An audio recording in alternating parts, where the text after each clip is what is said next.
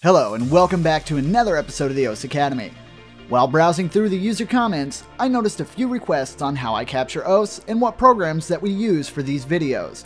So today, I figured we'd go over the basics of how to capture and stream to your favorite streaming sites like Twitch or Livestream. So let's get started. First, you'll need a streaming software. The one we're going to go over today is called the Open Broadcasting Software, shortened to OBS. This program can be found at the obsproject.com. It is a free open source software, and as such, it does receive updates frequently, so make sure to keep your copy up to date. Once OBS has been installed, you'll be brought to the main menu of OBS. From here, you'll need to click on the Settings button next to the Streaming and Recording buttons. In the Settings, click on the Video section. Here you'll be able to control the base resolution, or if the program downscales your basic resolution. This option is good to remember when streaming with low bandwidth or a low-end computer, but we'll get into that in more detail once we reach the online streaming portion of the video. You can also adjust the active window size that shows what you record. You can also add a scene from here as well. Scenes are windows with preset sizes made so that you can easily swap between them. This is a bit more advanced and most will only use one window when capturing OSU. If you play windowed mode and you don't wish to play in full screen, to make sure that OBS is the only thing recorded on the entire screen, you need to adjust the software's capture box. To do this, click on the Sources box and select Add, then Monitor Capture. Once added, right-click on it and go to Properties to select a sub-region of your screen. Clicking the Select Region button will allow you to drag a box over the windowed OBS screen. Once you have everything you want in the screen, hit OK, and you're ready to capture OBS. With OBS, you can stream to your favorite sites, but if you want to be able to edit or just adjust your recording, saving it into a media format will be your best bet. To record media output, you will need to go into the settings, click on the broadcast settings, and change the mode to file output only. This will make OBS just capture your screen and save it into an MP4 format.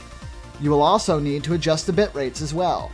Even when making a save file, a bitrate is the number of bits per second and that can be transmitted along a digital network. This also means the higher the bitrate, the better the quality. But after so much, it really tends to get pointless. So for decent HD, I use an MP4 at 1080p at about 10 megabits per second, with a variable bitrate that peaks to about 10 megabits per second. But if we're being honest, I bet I could cut this down a bit more. To adjust the bitrate, you'll need to go to the encoding option in the settings. From there, you will see a list of options. For the best OBS recordings, I will leave the quality balance at 10. You could also adjust the audio bitrate and other things you like as well. Once that's all set and done, you will need to create some start and stop hotkeys for recording that can be done in the broadcast settings. That should be all you need to know about recording with the Open Broadcast software. I know most of you will really enjoy this feature of OBS, as I have.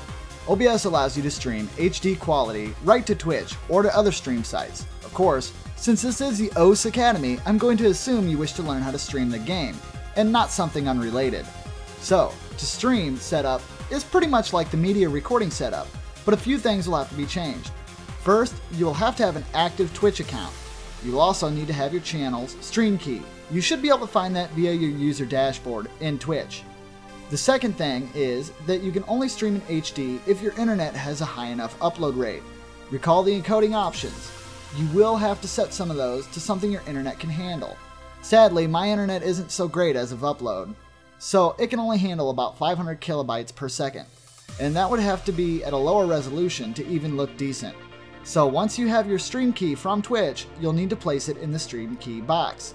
OBS will also let you know if your settings are too high or too low for Twitch. Once setup is complete, you'll be able to enjoy broadcasting to all your friends. And if you tag OSU as the game you are playing, you'll even show up on the live stream page on the website, allowing others to see you show off, or in my case, fail horribly. Well, that should just wrap up about everything you need to know about streaming and or capturing OSU via the OBS software. Be sure to check out other videos, and if there's something you'd like to see covered, give us a shout out in the comments. Feedback is always welcome, and remember, rhythm's only a click away.